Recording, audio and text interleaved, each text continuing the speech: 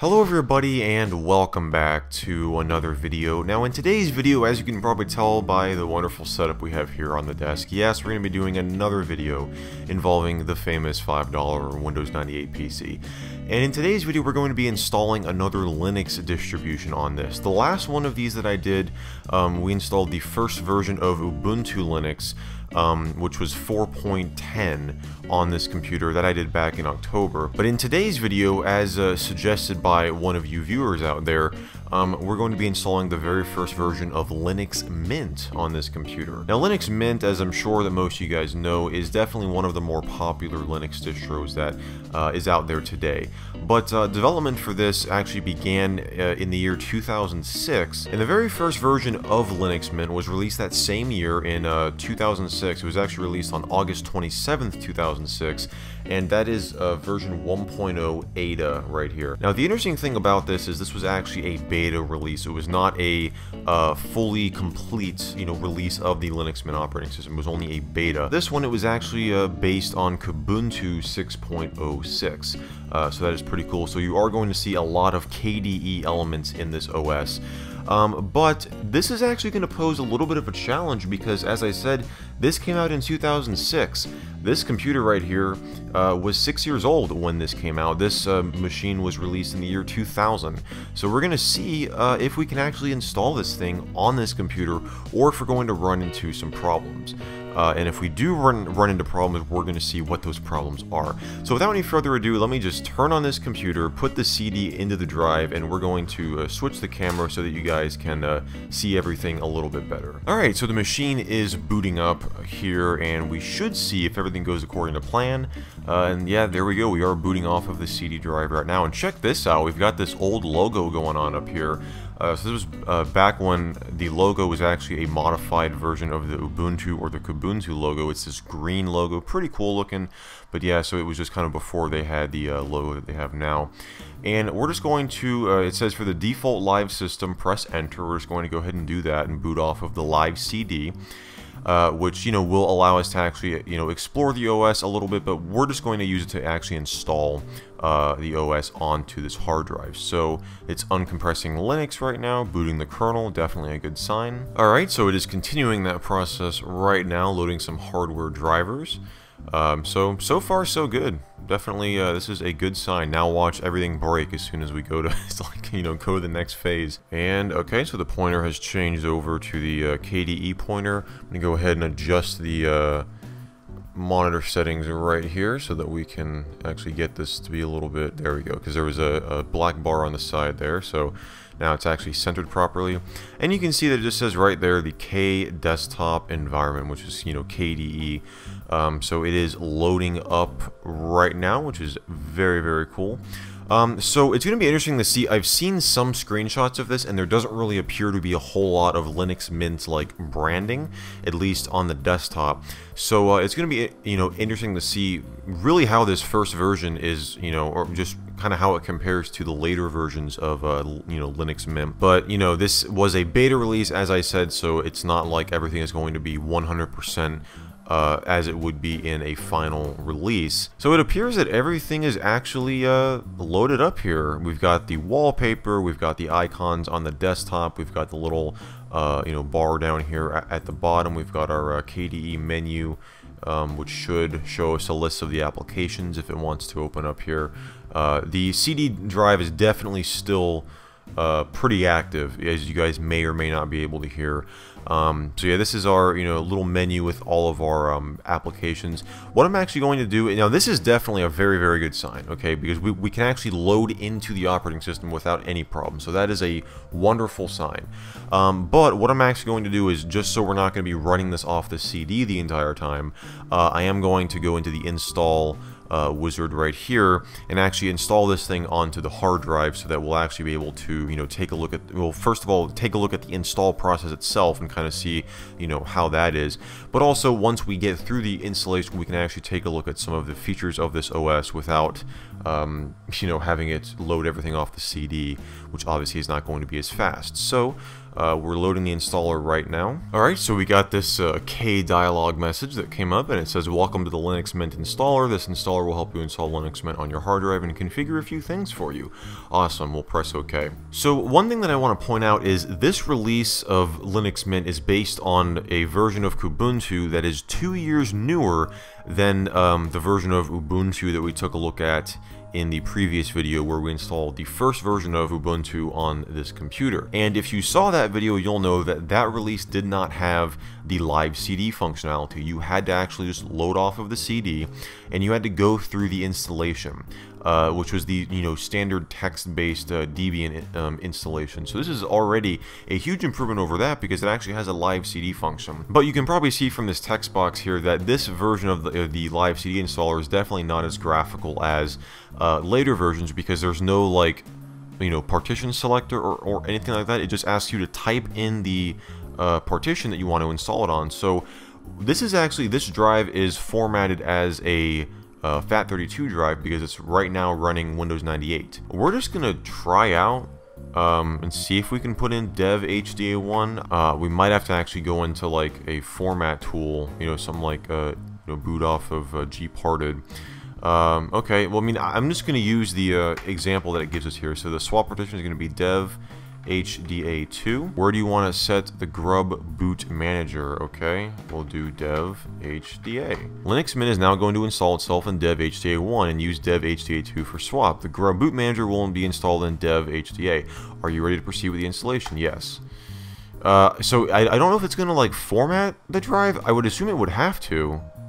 Okay, so creating ext3 file system. So it's probably going to have to format it because the drive is a FAT32 drive, as I said. So I don't see any like format, like it doesn't say that it's formatting, but it says it's copying Linux Mint onto dev HDA1. So yeah, we'll just let it do that and see if it works. And if it spits out any errors, then we're gonna probably have to boot into, like I said, a tool like Parted Magic, and actually launch gparted from there, and reset or basically format the drive and then put in a ext3 partition on it. So I'm just gonna go ahead and let this install here, and I'll be back when something interesting happens.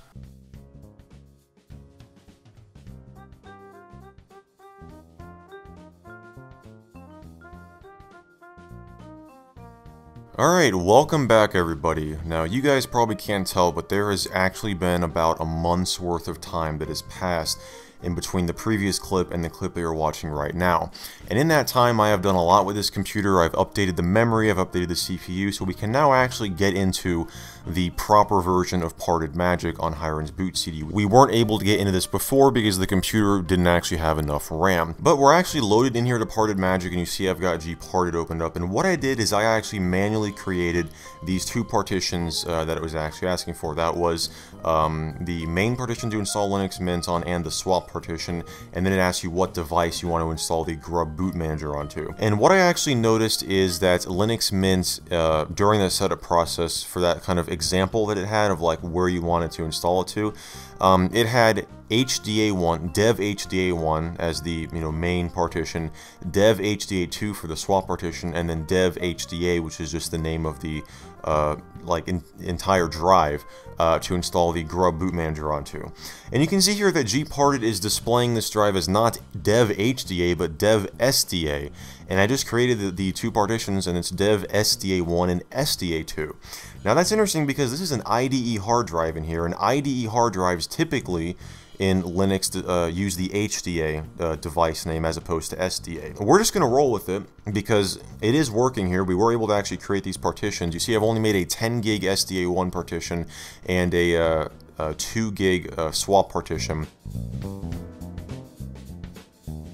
Well, it does the exact same thing it did before. It keeps saying invalid boot diskette. Alright, so slight change of plans, everybody. I was actually able to do a little bit of research on Linux Mint 1.0, and I actually found that this issue that we're having is actually not that uncommon. I've seen some posts from some people on some various forums that have kind of described the same issue, the exact same thing going on, even inside of a virtual machine. And you guys could see I've used multiple different partition names and device names. I've used SDA1, HDA1, and all of it basically gives us the same result, where when it restarts, it just basically comes up and says that there is no boot medium found. So what I actually did is I went online and downloaded Linux Mint 2.0. I went ahead and burned it to a rewritable CD-ROM. Yes, I've actually kind of invested a little bit into getting rewritable CDs, which is going to definitely help with these videos. And Linux Mint 2.0 was released actually the same year that Linux Mint 1.0 was released, just towards the end of the year in November of 2006.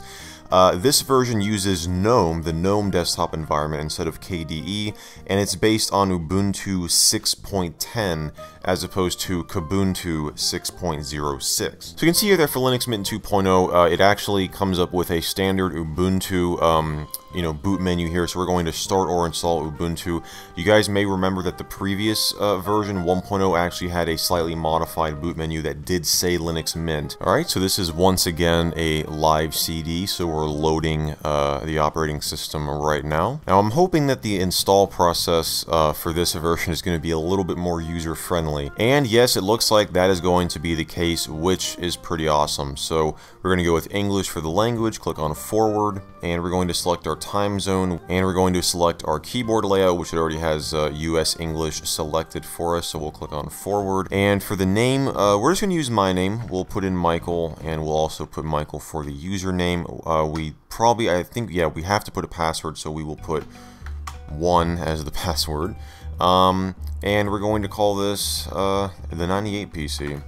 Even though it's not running Windows 98, we're still going to keep calling it the 98 PC. Now it's going to load up the partition selector, which it looks like it's detecting the file systems that we have, and we're going to erase the entire disk, which you see this time it's recognizing it as HDA as opposed to Parted Magic recognizing it as SDA. So, but it's still an 80 gig drive. We're going to just erase the entire disk, and we're going to install Linux Mint, or as this is probably going to say, Ubuntu, which is exactly what we want. So it says ready to install. Your new operating system will now be installed with the following settings, which is all totally fine. We're going to click on install, and there you have it. It is now installing the operating system.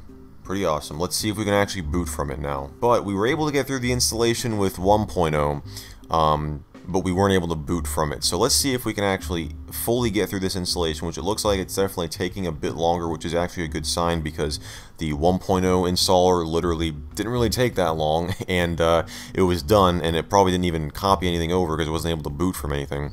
But it said it was finished, so it looks like it's actually creating a new file system and copying files.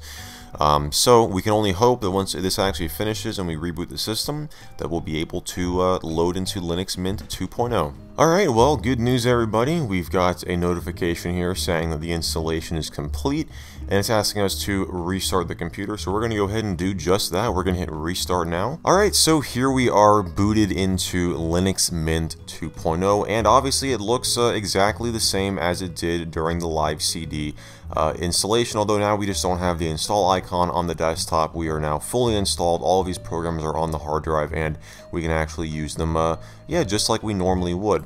Now, as I kind of mentioned before, there are still a lot of references to Ubuntu. I have not seen a single string of text that says Linux Mint anywhere. We still have, this is Ubuntu. Thanks for your interest in Ubuntu 6.10. Although I was able to look up a screenshot for Ubuntu 6.10, and you can see that it's got a different color scheme going on. So I do believe that the color scheme and kind of the different desktop background and the fact that the Ubuntu logo up here is blue as opposed to, the orange that it is in this screenshot here, I do believe that those are changes that the Linux Mint developers actually made themselves.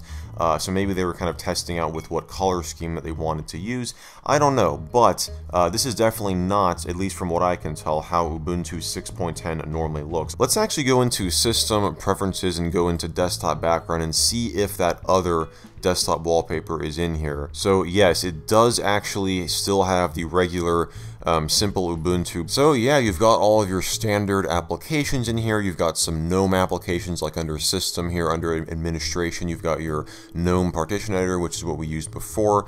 It's going to ask us for our password here, and yes, I actually specified a really weak password, but that's actually a great segue into what I want to talk about next. If you guys have a lot of online accounts like I do, you probably know that managing multiple passwords can definitely be a huge hassle.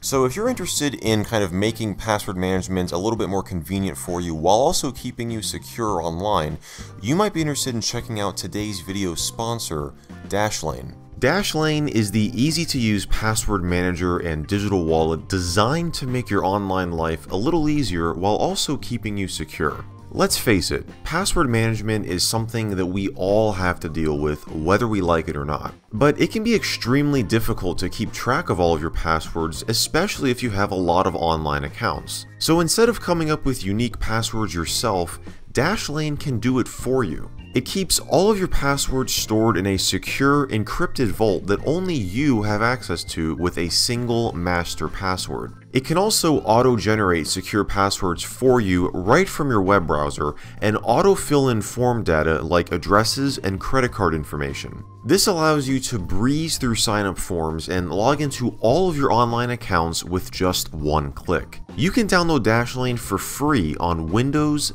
macOS, Linux, Android, or iOS. So if you're interested in trying out Dashlane for completely free on your first device, follow the link in this video's description to get started. And the best part, there's no credit card required at sign-up. So there you have it, guys. That is installing an early version of Linux Mint here on the $5 Windows 98 PC. Yeah, it was kind of unfortunate that we weren't able to get version 1.0 to work, but this is basically the next best thing, version 2.0 of Linux Mint. Like I said, I did actually download version 3.0 to try in case this one didn't work, but it looks like we're not going to have to do that because, well, we got version 2.0 installed and up and running. So if you guys enjoyed this video and if you want to see more like it, definitely be sure to give this video a thumbs up. Be sure to get subscribed down below and turn on those channel notifications if you haven't already to get notified whenever I upload a new video, which I do multiple times per week on this channel. And also be sure to drop me a comment down below if you guys have any thoughts on this particular version of Linux Mint. Have you ever used this version before? Have you ever seen this earlier version of Linux Mint?